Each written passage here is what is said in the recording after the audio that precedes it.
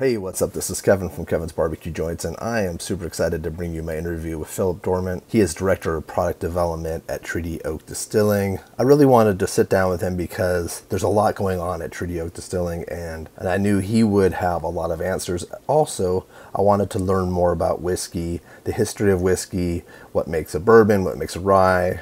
He goes into depth. In the middle of this interview, he goes really into depth about all those different things. And I think you'll walk away from this with a better understanding of the differences, what makes up specific things, even what makes up Canadian whiskey, but also have a better appreciation for whiskey as well as what Treaty Oak does. I can go on and on and on in this introduction because there's a lot in this interview. Look in the notes below, look in the companion blog for links, but we go over a lot of different things, and also check their social media for their hours, because at different times they could be open Friday through Sunday, they could have expanded hours, or they can contract those hours back down to that. It all depends on how things are going with COVID. But we talk about all their different products. However, the main thing that he wants people to know is they should visit the ranch, which is the 26-acre property. They have Alice's Restaurant, which is barbecue and live fire, which has draft cocktails there. They have a beer program that's just on property. They have wine on property. You can get hand sanitizer. They've moved into old fashions.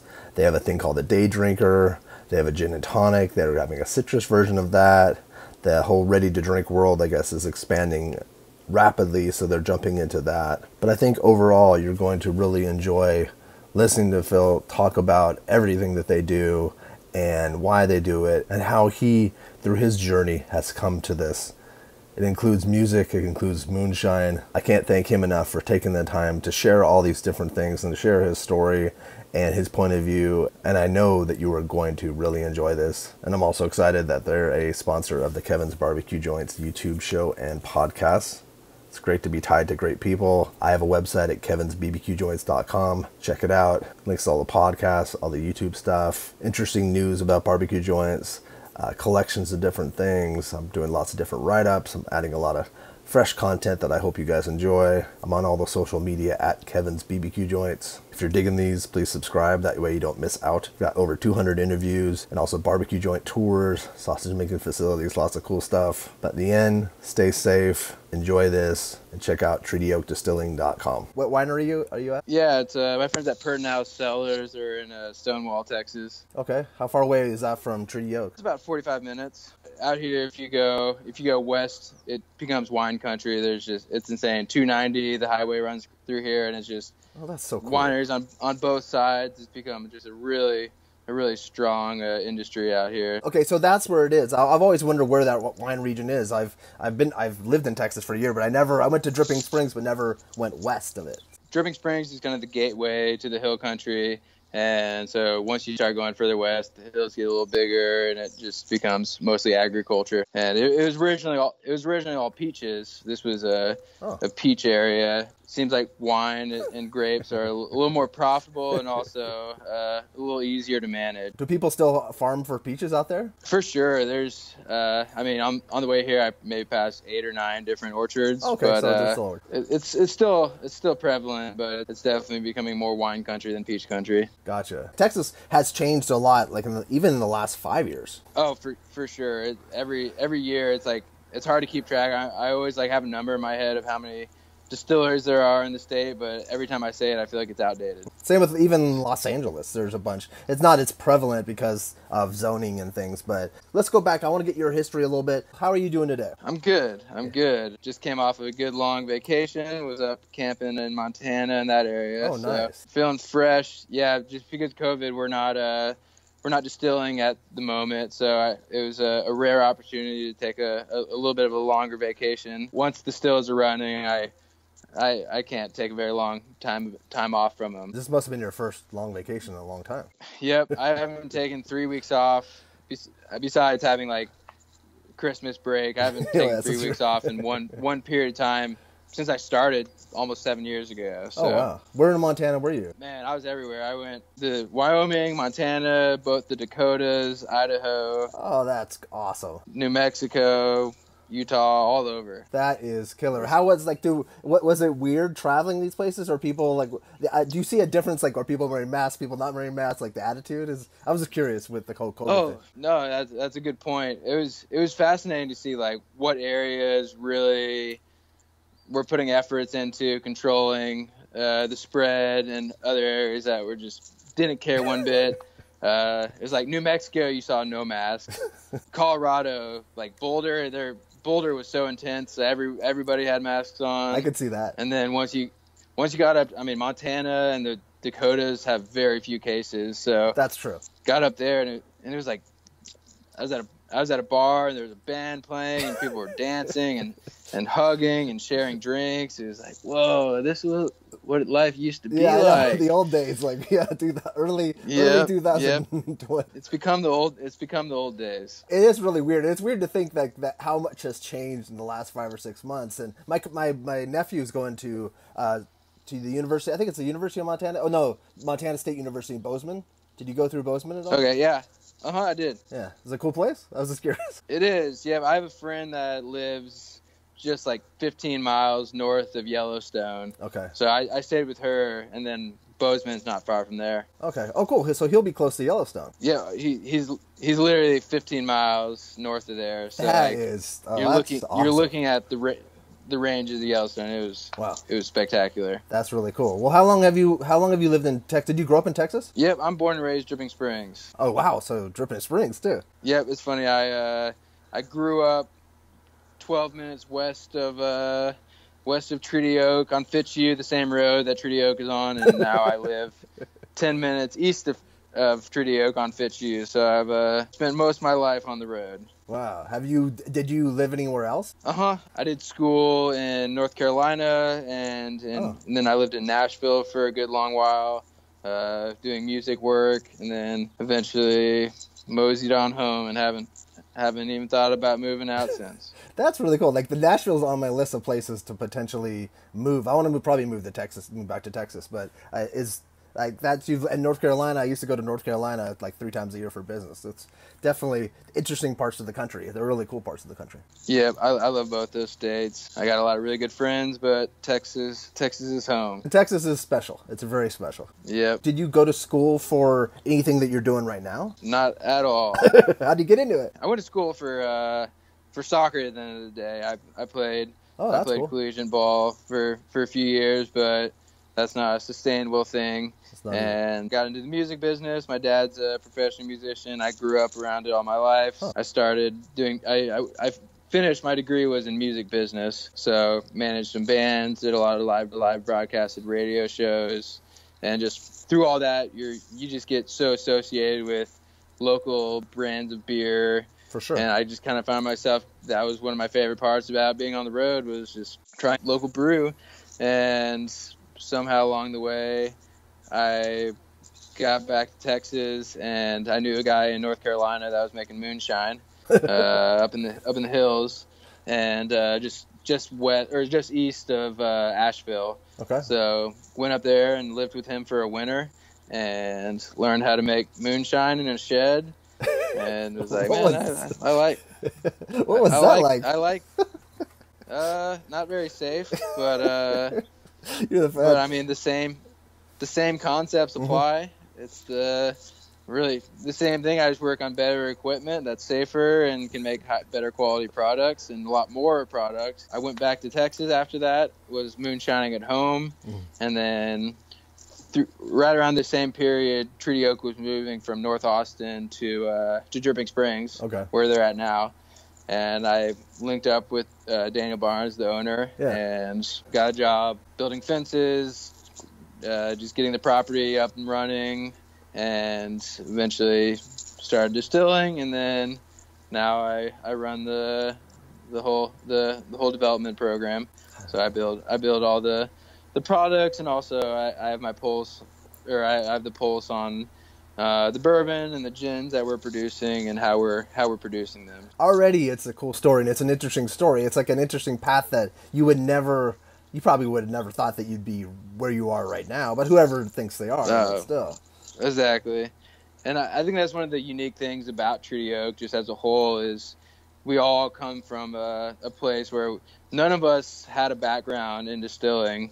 We all just kind of found a passion for it and set our minds to doing it. And so we come with a very different approach. Like, we don't have preconceived notions or traditions that we brought into the distillery. We came with just ambition and curiosity. And with that, we really developed the unique products that we make, just because we don't have those preconceived notions of how to make bourbon and how to make gin. So you're actually paving your own way and creating your own style. Exactly. And with that definitely comes a lot of failures and trial and errors that don't work out well. We won't go into any details. No, that makes sense, though. It does make sense. At this point, I've been with them for almost 7 years, and a lot of the guys in the distillery have been there for as long, if not longer, than me. So we've developed our understanding of it at this point. What was it like 7 years ago? What products did you guys have? So rum was our flagship. Okay, I white didn't know rum. That. Yeah. So a lot of people still in Texas know us as a rum distillery. Back then, we were doing still the white rum. We aged that rum. We had a vodka called Starlight Vodka. We had a Graham's Texas Tea. It was a tea vodka. Huh. We had our Waterloo gin, and we had just started distilling whiskey and putting it back. We didn't have any bourbon that we made ourselves. We did have red-handed bourbon, which was a sourced bourbon, just because we knew we eventually wanted to become a bourbon distillery, and that'd be our primary mark. We just weren't there. We didn't have the proper equipment, or we didn't have the financial backing to really make bourbon properly. So we took the route of, it's called red-handed bourbon because we sourced it. We like red-handed. We stole it. We got caught red-handed, but like, we're sourcing from really unique places. We're getting bourbon that we really love, and we're being more tastemakers than distillers, which is a refreshing pivot because we're so used to being the people producing this stuff. We still have that line. You still have that line. Now, is that something that you guys went and you kind of shaped the profile there? Like, is that something, like, how does that work, that when you not outsource, but when you use a different distillery? It's more like we look for really special juice that's unique and something that we love as a distillery and we want to showcase. We are constantly getting different samples in from distilleries all over the country and in Canada as well. Like our red-handed rye we brought it in as a 10-year-old rye, and from an old defunct distillery, the Schenley distillery. Oh. So we found it was really unique because it was kind of counter to the current trend of really high rye. So like a lot of ryes you see on the market these days are like 95% rye, and there's just this big push for really bold, spicy ryes. And we found this 53% rye, so it's still considered rye, but a lot closer to a bourbon, but aged in a used barrel, so it's straw colored. It's very light, but it's just really unique. It's got so many green apple, tart, fresh, without a doubt, bell peppered qualities, and we love it. And we as soon as we tasted it, we were like, we want to bring this in, and this fits under our profile great because it's unique. Are they still making it for you, or are you guys making it? No. So it's not contract distillation. It's simply we'll bring in samples, like somebody's selling it, and we taste it, we love it, and then we bring it in as barrels. Gotcha. And then we do single barrel picks, but we also have our standard red-handed rye, which is this juice. And once it's gone, it's gone. The distillery's defunct. It's not unlike how people do in the wine business too. How people bring in juice from different growers and different. Okay, so once this rye is gone, it's gone. Yep, there's no more, but there's excitement in that too, because for sure we'll have another rye that we're really stoked about that has totally different qualities to it, but still something that we have pride in selling and saying, hey, we found this really good stuff. I hope you love it as much as we do. That's cool. So can you explain what a rye is to people, and can you explain what the difference is bourbon-wise, like bourbon to Scotch? Just kind of like not a 4-hour seminar, but kind of explain for people. Right. Because there's a lot of people listening that are like, I like bourbon, but I don't know why I like it, and I like Scotch, and like, what's a rye? And my friend likes rye, but I don't know why he likes rye. You have to back up to just what is whiskey. Exactly. True. Right. So whiskey is simply a fermented grain that has been distilled. The most common four grains are corn, wheat, rye, and barley. Okay. The early whiskeys were made in Ireland and Scotland, and those were all made solely with barley. Mm-hmm. So Irish, they use some unmalted barley with their malted barley. But Gotcha. like, say if you see a single malt whiskey, that is typically coming from Scotland and single malt, so it means it only has malted barley in it. Okay. So that's the only grain used.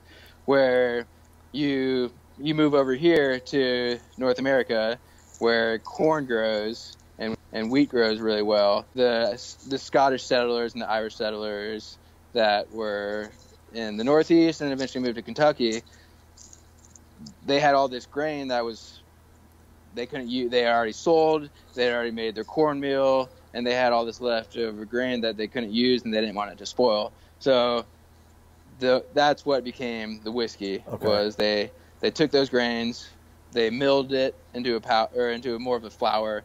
They fermented it with water and yeast, and then that eventually became beer, and then they put that in the still, and then that's how they made whiskey. So whiskey is really just whatever grains are around historically. Okay, this is awesome. No, thank you so much, Phil. Whiskeys with whatever's plentiful around them. Historically, and like one of the early spirits of the United States was rye, because rye is such a hardy grain. All in Pennsylvania and Maryland, before bourbon, rye was the spirit of the United States. Oh, interesting. And obviously that was at a very different time. Yeah. At this point, we've defined spirits a lot more. So at this point, bourbon has quite a few requirements. It has to be at least 51% corn. Okay. It has to be aged in new charred white oak barrels. Okay. So it has to be a brand new barrel that has never touched any other spirit or any other product.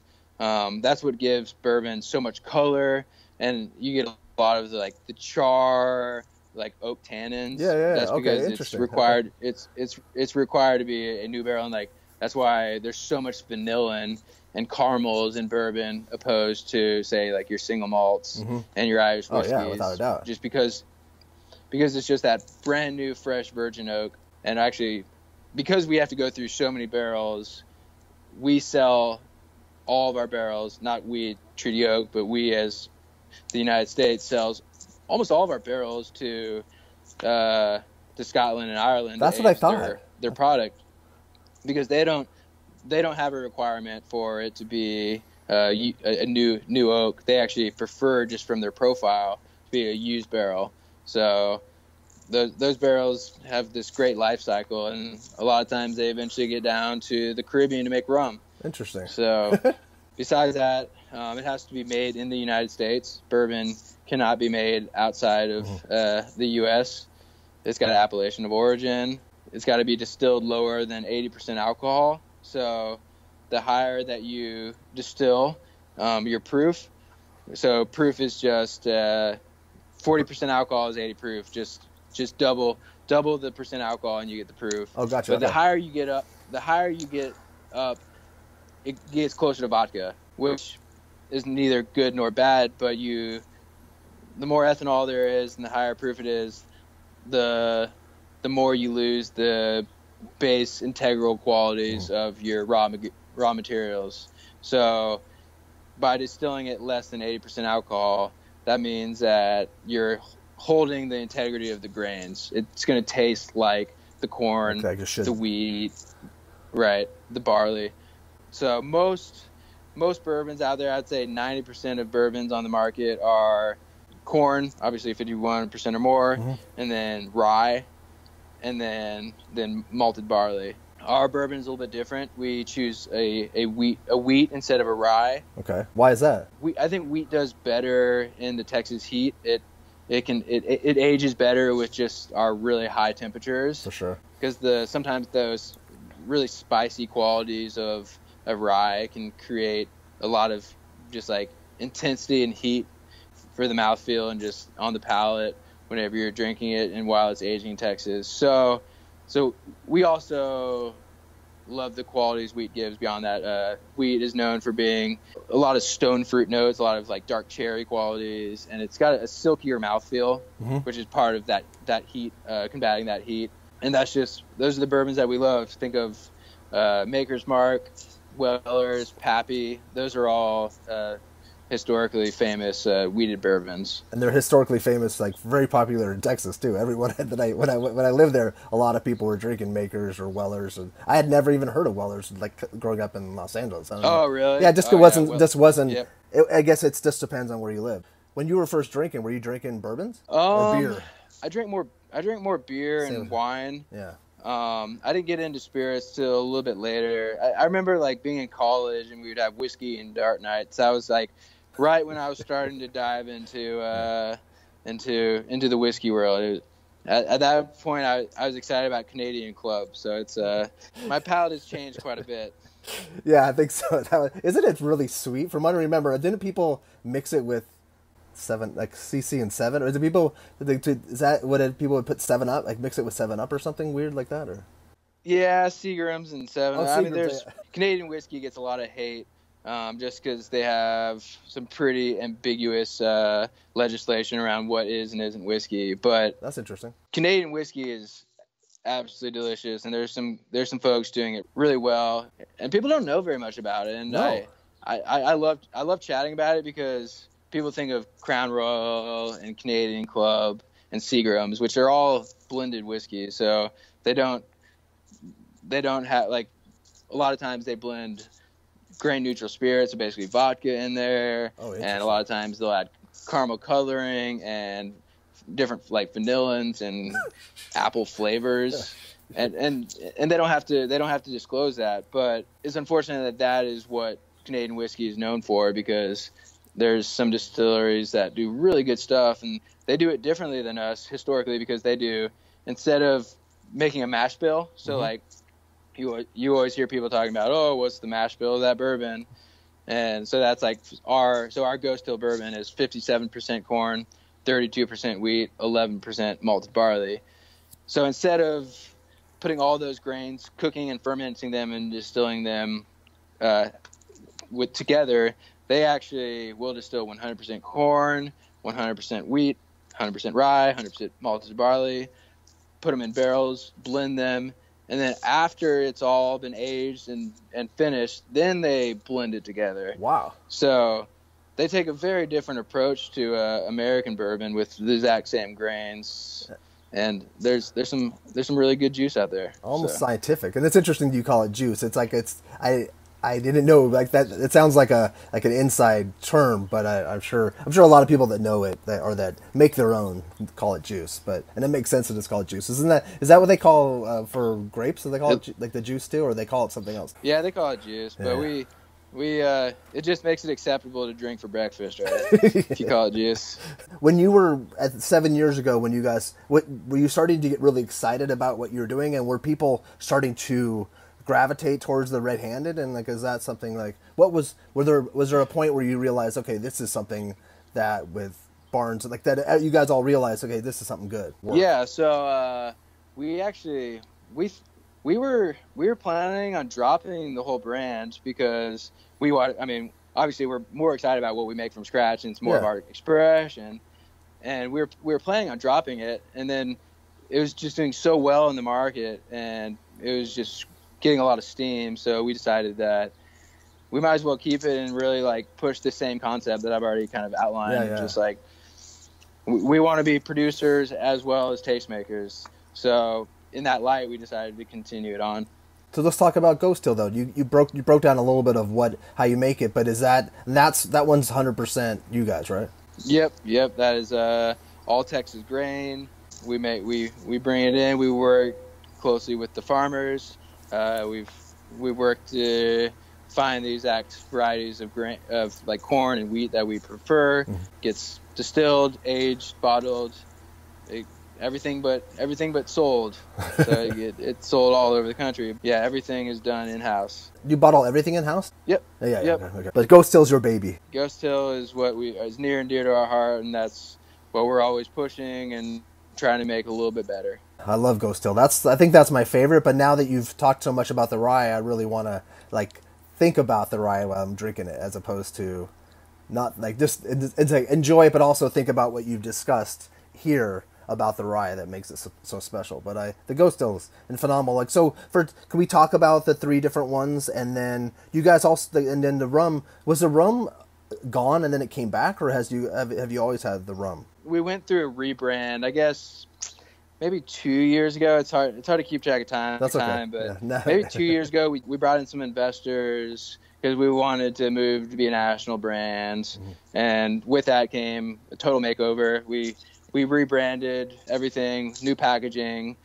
And in that, it was the hardest decision we had to make, but we chose to pull the rum from our category, or from our portfolio, both the aged and the white, just because whenever you're a national brand, you have people out there singing the gospel of it. It's really hard to have a concise message to the consumer. That makes sense. When you have so many products. So we stepped back and was like, all right, well, what do we feel like we do the best? What do we feel like we have the most ingenuity and creativity with? And we decided those 2 were our gins and our bourbons and our whiskeys. So in that light, we chose to pull it out. But we are actually releasing, or it's becoming part of the portfolio again shortly. Just the aged rum. We got some new packaging for it, and we've released a few like single barrels, but it's gonna be a mainstay that's beyond just the ranch. Probably in the next 5-6 months would be my guess. Wow. Okay. Because that's where I had seen it. I had seen it pop up like in your social media and everything. I had seen that rum was back, and I thought, well, that I didn't really understand that, and that does make sense.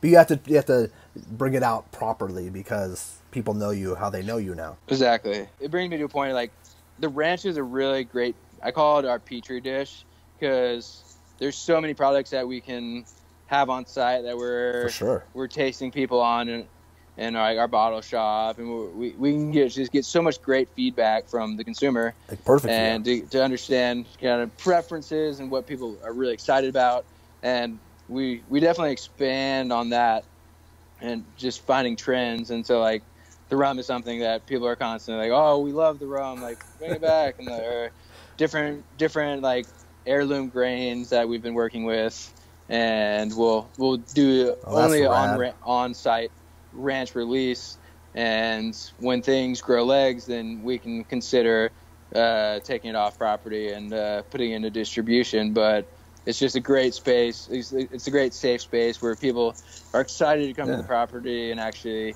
taste stuff they can't get anywhere else, but at the same time it gives us really good feedback. So well, let's talk a little bit about the property. I talked to Scott about it, and he's overjoyed. He loves it. It's like heaven on earth to Scott. But discuss, like, for people that might not listen to that interview, what's it like visiting, and when will you guys start distilling again too? Do you have any idea? Yeah, I expect we've been talking about getting together or getting going again in August. Okay. I guess it's been about March, April, May. It's been over 3 months off. Good amount of time. I mean, yeah, which is tough because we're not making bourbon for right now. We're making bourbon from 4 years from now. For sure. So we have to account for the fact that those barrels we're not producing might mean a shortage down the road. So right now, I believe we're open 6 days a week.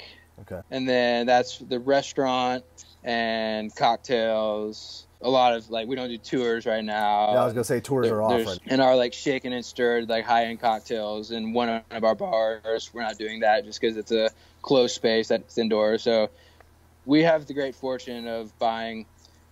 We have 26 acres right now. Yeah. So we're able to keep everybody outside and still have a whole lot of people and do it safely. So we're very fortunate, opposed to a lot of distillers that are struggling through this because they only have like one indoor space. Mm-hmm. So we are able to handle a lot of people and still serve all that barbecue that Scott's been making. Yeah, that is perfect. So let's say like COVID's over, or it's during like kind of a normal time of life. When you come in, you can get food, but you could also, you had did you have 2 bars at one point? Yeah, so we have the restaurant, mm-hmm. which is all of our barbecue and all of our food. But we have cocktails there as well, all draft cocktails. Okay. So we get so many people on if it's a peak beautiful weekend on a Saturday, we might have 1,200 people there at Wow. one moment in time. So that's amazing. We can't shake and stir that many cocktails. So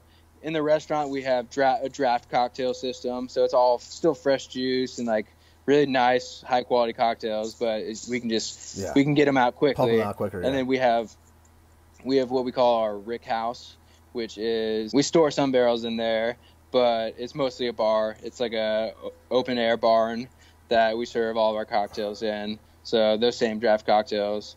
We also have our cocktail lab, or I don't remember what we're calling it right now. We've changed the name of it so many times, but it's like our high-end shaken and stirred cocktails. Gotcha. You can fit maybe 50 people in there, and in there we put a lot of emphasis on techniques of making really nice cocktails that are unique in our conversation pieces. And there you sit down at the bar, you talk to the bartender, there's a lot more education That's great. in that room than the other spots where, like, yeah, if you want to just go get a drink and go hang out with friends, you can do that.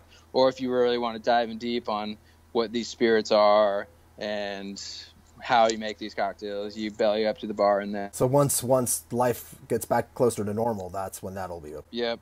But I mean, we have a beer program. Our brewer Jason Stein makes some really great beer, so that's for the property only. We have a wine program.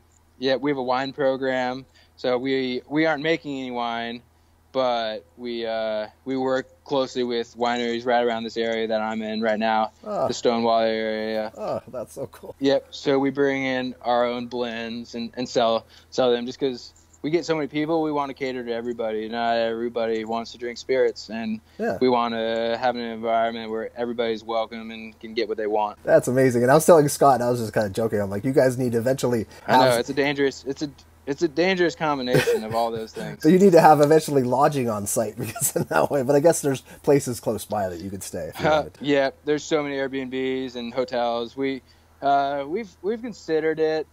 There might be cottages in our future. That's just a whole nother ball game. And right now, we're still working on making the best bourbon. Yeah. No, that's a different animal unto itself. That's a whole hospitality animal that needs to be done right. And you guys, seems like everything you guys do, you want to do right. Exactly. Yeah, we don't rush into anything. Wow. And that's like but how has it been during this COVID time? Has it felt weird to not, because were you the one giving tours too? No, I work Monday through Friday. Gotcha. Every once in a while, if we have like a specialty event, I'll come in and do a tour. But for the most part, I'm Monday through Friday. It's been bizarre. I mean, we're all happiest when the stills are running. That's all what we want to be doing. So anytime the stills aren't running, there's a certain blanket around the distillery.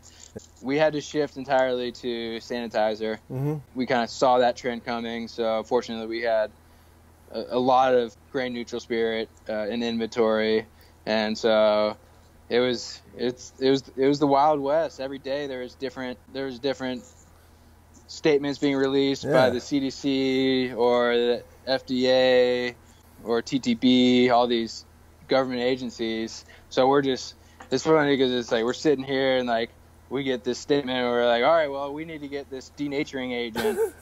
So like I'm running over here, calling all these people, and all these other distilleries are doing the same thing. It kind of felt like a rat race there for a while. I can imagine, because there were so many shortages of a lot of these items. So just trying to be the first to get to these items and being really proactive and being forward thinking. It was a stressful time. It really was. Like even down to like the packaging, like bottles. It was really hard to get bottles at that time. Well, that makes sense. So it was just this crazy time of like having to be quick on your feet and doing everything you can just to get the sanitizer out. And it worked. I mean, it was a perfect compromise because like thinking about what distilleries can do for the community. For sure. This was definitely the best thing. I mean, we make booze for a living. We make something that's sanitary. So it's the best thing we could be providing, but at the same time, we donate a lot of product, but at the same time, we're able to sell this sanitizer that allows us to stay afloat, allows us to be still employed and still be there and staying afloat. So it was really a great compromise and a great place to be for distillers to make sanitizer. And it just shows too, like how tenacious people can be, and how like the ingenuity of like Americans and people in general, and these like the fact that people switched over to doing like sanitizer, or like Ford switched over to making ventilators. It's just during this time, it's such a weird. We're gonna look back on this and just marvel at like how terrible it was, but also how amazing it was. But it's funny. I mean, we sold product. I mean, you can find our stuff in Whole Foods. NASA had purchased some sanitizer. Did they? So there's a lot. Yep, NASA's got some of our. I need to get that email address because we are always debating random questions. It'd be good. It'd be good to have NASA on our email list of questions. That would be awesome. We're arguing about boiling water in space. So it'd be good to get NASA's feedback on our debate. That would be really, really fun. It'd be cool to share that information too, like that and it would be cool to have like that Treaty Oak connection to NASA. People be like, how do they have this interesting connection to NASA? And they have someone's ear, because I don't know. I don't know the answer to that. What do you think? Yep. What's your theory? There's no oxygen, so I think you would really struggle to boil water. But they could also, but they're able to solder, right? Can they weld in space? Ooh, we didn't bring that up.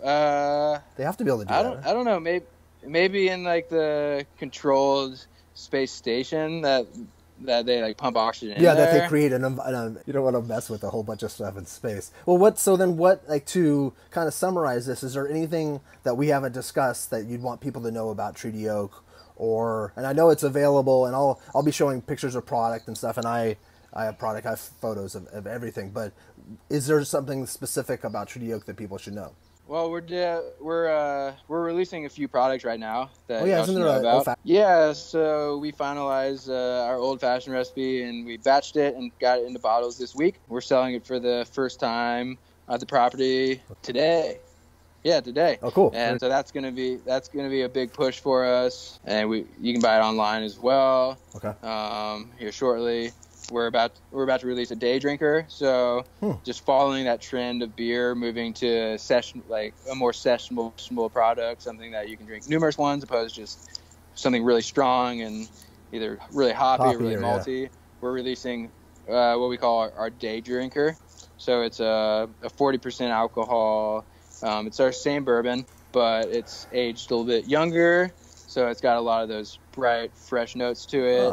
But it being a lower proof, it's something that you can drink out at a picnic or on the river, opposed to our other product that is higher proof, and it might be just a little too hot to really enjoy, and you want to kind of pace yourself. It's something that's a little more sessionable. Oh, that's cool. That's going to be released probably sometime this summer into the fall.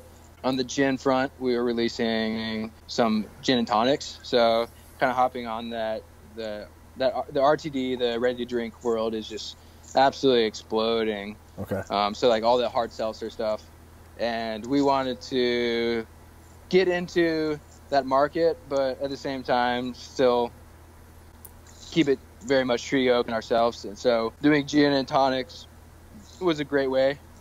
So it has our Waterloo No. 9 gin in it, but it's 5% alcohol, 100 calories, so low on the calorie front, but still has all those qualities of the gin and tonic that you would expect, but something that you can pound one after the other and not worry about getting off the boat or driving home. So, that's cool too. Wow, that's awesome. That's going to be it's a traditional gin and tonic, and then we have a citrus one as well. So smart. That's awesome. Anything else new coming up? We got a Navy Strength gin coming out that's on the other side of it. So Navy Strength is a really high ABV gin that typically shares qualities of like So you'll have like you'll reg a gin, and you'll have your Navy strength, and it'll share qualities of your flagship, but it'll be much higher proof, which a lot of people like for cocktails because essentially it just means it has less water in it. Gotcha. So it has more flavor, it's stronger, which works great in cocktails. Wow. So is that something like summer, fall too?